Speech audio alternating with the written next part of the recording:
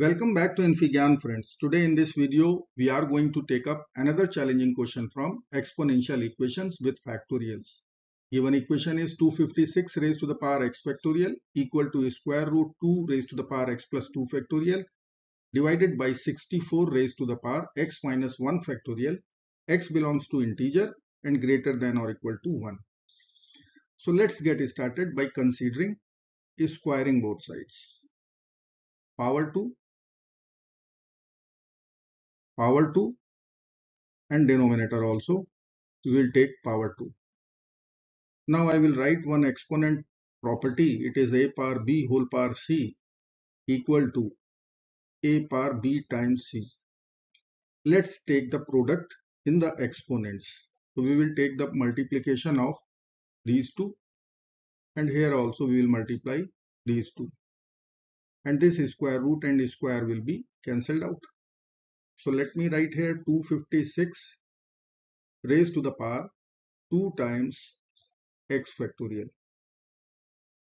Right hand side I will write in the numerator 2 power x plus 2 factorial, and in denominator I can write 64 raised to the power x minus 1 factorial times 2.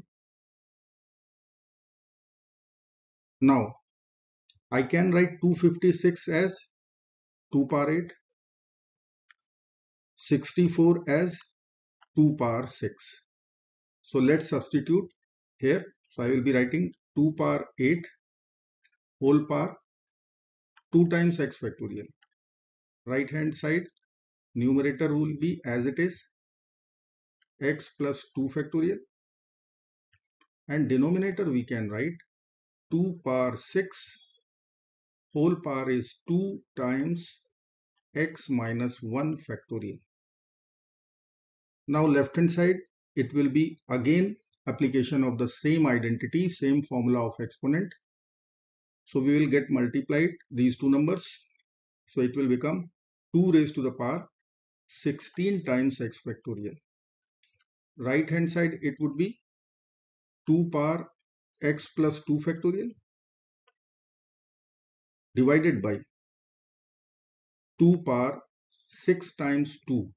We will take the product 12 times x minus 1 factorial. Now I will write our equation in the terms of exponents. So let me write here first 2 power 16 times x factorial, then it is equal to 2 power x plus 2 factorial. Then denominator I will be writing 2 raised to the power 12 times x minus 1 factorial.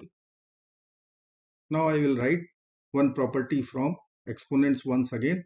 It is a power x over a power y.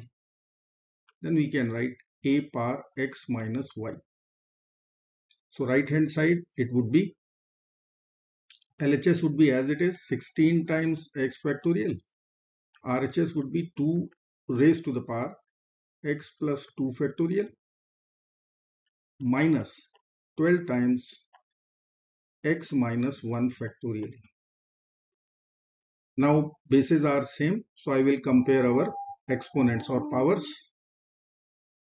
So we can write 16 times x factorial equal to x plus 2 factorial minus 12 times x minus 1 factorial, or we can write x plus 2 factorial will keep in the RHS, so it will become like this 16 times x factorial plus 12 times x minus 1 factorial. Now we will use recursive formula here. Let me write here n factorial can be written as n times n minus 1 factorial, or n times n minus 1 times n minus 2 factorial, and so on. So let us use this formula. So I will write our equation first. X plus 2 factorial, it is equal to 16 times x factorial plus 12 times x minus 1 factorial. Now let us write x plus 2 factorial as x plus 2 times x plus 1 times 1 decrement in that x, again one more time, x minus 1 factorial. Right hand side 16x factorial. I will write x factorial as x times x minus 1 factorial, 1 decrement, and plus 12 times x minus 1 factorial. Now factorial cannot be 0, so we can divide both sides with x minus 1 factorial. So let's divide.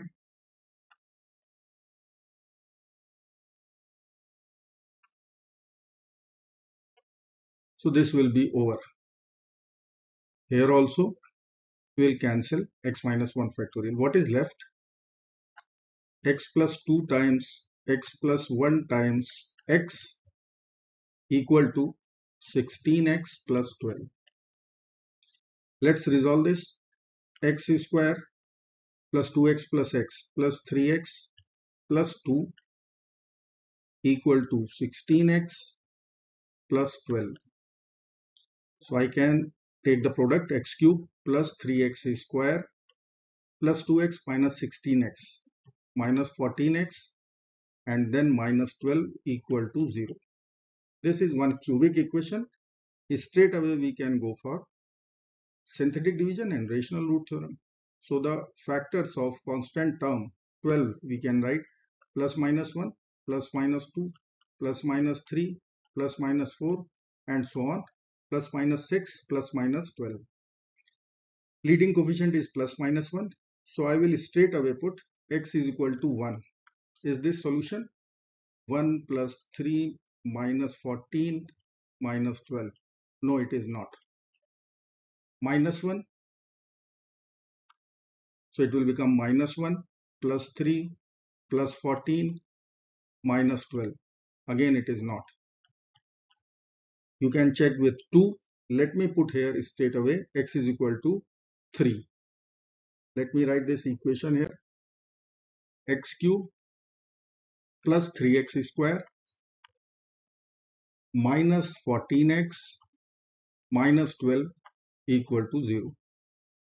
Let us put x is equal to 3. So I will write here 3 cube 27. 3 square times 3, 9 times 3, 27. 14 times 3, 42 with negative sign minus 12. Now you can see 54 minus 54, it is giving us RHS 0. So that means x is equal to 3 is our base solution. Let us write all the coefficient of cubic equation. So 1, 3, minus 14, minus 12.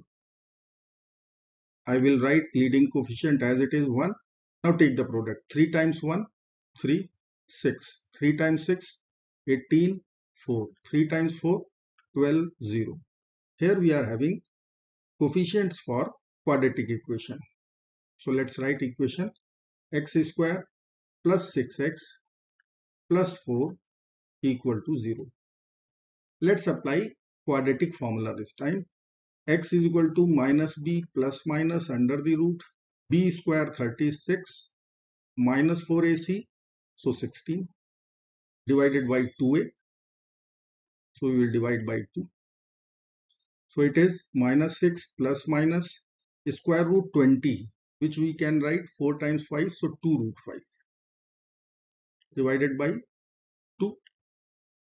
And after dividing by 2, we can write it is root 5. If you will see both the values, root 5 is 2.23. So it is always negative. Both values are negative. As per our problem, x is greater than or equal to 1. So we will reject both the values. Rejected. So which solution we will accept? That is x is equal to 3. Now x is equal to 3 is the only solution for this exponential equation. Let's verify. So I will write check. x equal to 3. LHS. I will write 256 raised to the power 3 factorial. Now 1 factorial is 1, 2 factorial is 2, 3 factorial is 3 times 2 times 1, so 6. So let me write 3 factorial, 6 is straight away. And RHS, if I will write, is square root of 2 raised to the power, x is 3, so 5 factorial. Now 4 factorial is 24 and 5 factorial is 120. So straight away we can write 2 raised to the power 120 divided by 64 raised to the power 3 minus 1, so 2 factorial 2. Now we can write LHS as 2 raised to the power 8 whole power 6. Right hand side it is 2 raised to the power 120 over 2, so 60 divided by 2 raised to the power 6 whole power 2. So 2 power 60 divided by 2 power 12. Again we will apply the property, so it will become 2 power 60 minus 12, which is 2 power 48. And left hand side 2 power 8 times 6, 48. Both sides are equal to each other.